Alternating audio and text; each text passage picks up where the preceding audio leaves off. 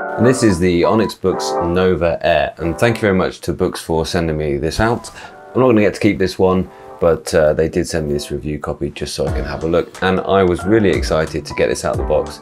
And straight away you pick up the stylus and you've got a really nice writing feel and a really well designed device. Boox have clearly thought long and hard about the type of experience that people want from an e-ink tablet. Their strapline is like a tablet, unlike any other tablet. So they're trying to give you everything that you might want from a tablet with the benefits of that e-ink screen. For me, this device, the Nova range, is really for people who love their e-ink reader, like their Kindle or their Nook, and they really just want to be able to use a stylus to make notations on their work. So I think this is a great alternative to any small e-reader. Trying to give you everything though that you might want, and it is a full Android experience on here.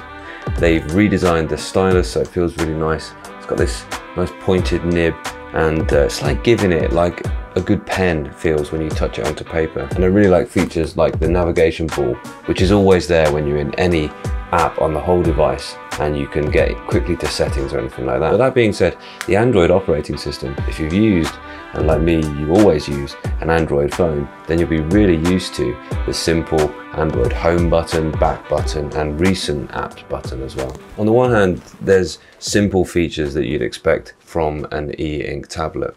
You've got notebooks and you can download books onto it. But because this is a Boox device, there's already loads of apps that they've actually optimized for use on the e-ink screen.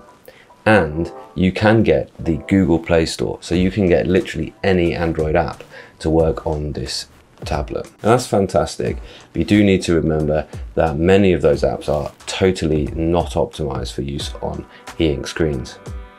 They're working really hard to listen to the customers and think of the ones that they do want optimized. So for me, the thing that I'd really love to be able to use would be the Microsoft suite of apps on this e-ink tablet. At the minute, however, OneNote is just not an experience which is good enough to use.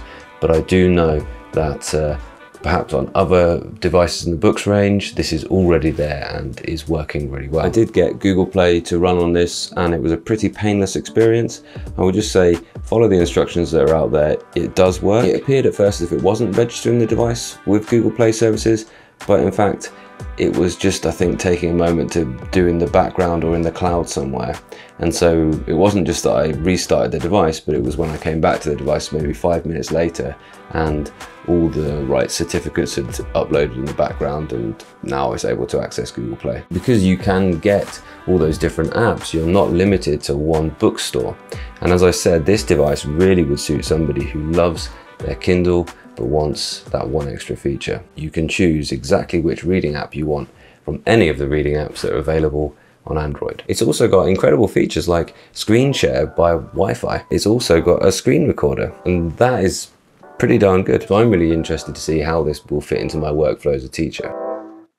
And the question for me about Boox is, the note-taking and the normal e-ink uses is really, really nice.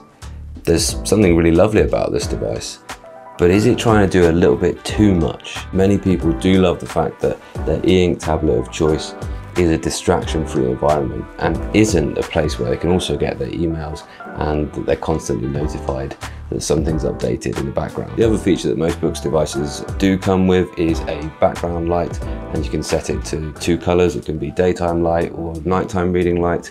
So that is also really useful if you know you're going to need to read this device or use this device in darker situations.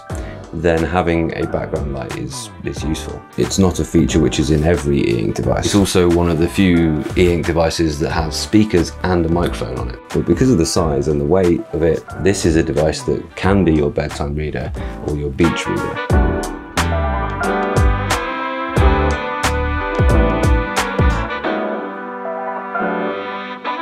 Their tagline is like a tablet, unlike any other tablet, and I can see exactly how that works. But this is one that can go everywhere with you. I would really quite like there to be a kind of built-in tutorial to show you around the device when you log on, but it can do so very much that that probably would take some time.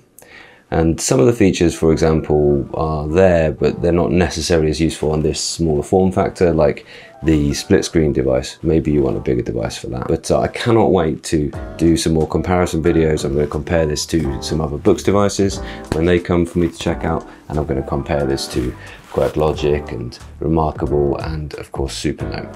So stay tuned for those. Thanks again to Boox for sending this device out. I look forward to giving you more opinions coming soon.